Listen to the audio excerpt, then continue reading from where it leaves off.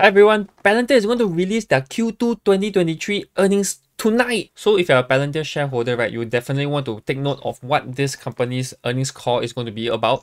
And at the same time, if you're not, right, then maybe you want to take a look whether this is an investment opportunity that you want to enter as well. So before today's earnings result is actually released, right, let's take a quick recap of the Q1 and the previous results to see where is Palantir at right now and what are some of the things that we can look out for in this earnings call. Alright, so for the first recap, Palantir's revenue has been increasing over the quarters, and in fact, right, it's not only for the government sector that everyone has been talking about, but the commercial segment, right, is also increasing as well, right? So you can see that both are actually increasing over the quarters, and this is a good sign, and I potentially see that for this quarter in Q2, right, definitely it will be increasing as well.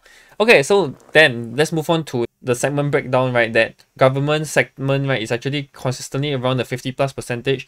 To me, this is perfectly fine because government segment is where they started off, and they have consistently been getting more and more customers from the government segment itself, not only from the US, but also from other regions that are US allies as well. This is not the case where all of their government revenue is generated from the US segment, right? It's from US plus ally countries itself. Okay, so to me, I think this is still okay. The balance is quite good. Okay, so for recap 3, let's take a look at their profitability, right? In terms of GAAP, which is something that is more holistic, right? Where it considered your share-based compensation and all the other whatnots, right? And you can see that for Palantir, they have reported 2 consecutive quarters of GAAP profitability. So I potentially see that they'll continue to be profitable this quarter itself. And you know, by staying GAAP profitable, right, this is definitely going to be very attractive for investors, and they see like, hey, Palantir is profitable. Let's take a look whether, you know, this is really the case or not. And last but not least, in terms of Palantir's AIP, which is something that they announced last quarter, and I think with the whole AI hype and the whole LLM hype, right, definitely when AIP was launched, right, people were saying that this could potentially be something that, you know, governments or, you know, corporations are looking out for, because the data that is used by these companies, right, is not going to be leaked out into training the models itself like ChatGPT. Definitely AIP is something that I think has a lot of potential, and if you want to know how each step actually worked out, right, you can actually watch my video that I've done previously to share on the walkthrough of how AIP actually functions itself in the military context. And I believe that AIP is something that is going to attract more customers in upcoming months, because firstly, when ChatGPT was launched, right, everybody rushed into it. In fact, it took less than 1 week for them to actually get 1 million subscribers. Right, this is just the B2C context. But in terms of corporations where data is something that's very sensitive to everyone, right, that's where AIP comes in strong and tells the corporations that, hey, you know, your data is going to be safe with you. We're just using the LLM behind to help you to get the information you needed and helps you to get the decisions making steps even faster. And then I think that's where, you know, this is definitely a big opportunity. And with Alex Cup saying that there's no strategy in terms of, you know, the pricing wise, right, because they want to go in and then capture all of the market and get more clients first, right? And I think this is a very good approach from the management, because, you know, Palantir, we can see that those customers that follow them, right, has been increasing or expanding their wallet size in Palantir itself. So I think that, you know, once people or once corporations starts to use these platforms, right, they'll see how useful it is in generating them insights. And on top with AIP, that is going to give them a better, faster decision making process, right? This is going to be very valuable to customers, where, you know, decision making points has to be, you know, the best and the most cost efficient ones, right? So I think this is where Palantir is going to step up. And then I'm really looking forward to earnings call, where, you know, the management is going to talk a little bit more about how they have really captured X numbers of customers and X numbers of, you know, deals, right, together with the help of AIP itself. All right, so that's all for the AIP segments. And for me, what are my takes, right? I think, right, this earnings results is going to be good. Let's not go into the numbers in specifics, but I think that, you know, if you are to talk about the key matrices such as your revenue, gross margin, cash flow, and of course, as investors, we have to look into the profitability of it, right? I think that's where we can see that it will constantly to improve. You know, be it, you know, whether the market is doing well or not, I think so far, you know, have been stabilizing already, so that's not a very big factor. But the more important thing is, so what can you do as an investor or somebody who wants to, you know, invest in Palantir after, you know, you have studied it, right? So again, this is not a recommendation to buy or sell, but let's say if you're somebody who wants to buy it right now, right, you might not want to do so because, right, when it's during earning seasons or earning periods of companies, right, that's where the share price is relatively more volatile, and that's where you can see that the share price can go up and down in very huge candlesticks. And the most funny thing is that when the earnings results is good, right, it doesn't necessarily mean that the share price will increase. Likewise, if the earnings result is bad, right, it doesn't mean that the share price is going to tank, right?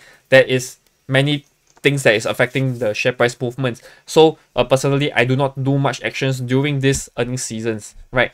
So whether it's a bull or bear, right, please comment in the section below so that I can know whether how many people are very bullish about Palantir, how many things that, you know, after the whole run up from $8 plus to all the way to $19 or $18 right now, right, where is it going to be? Is it going to go up or go down, right? Do comment in the section below to let me know as well.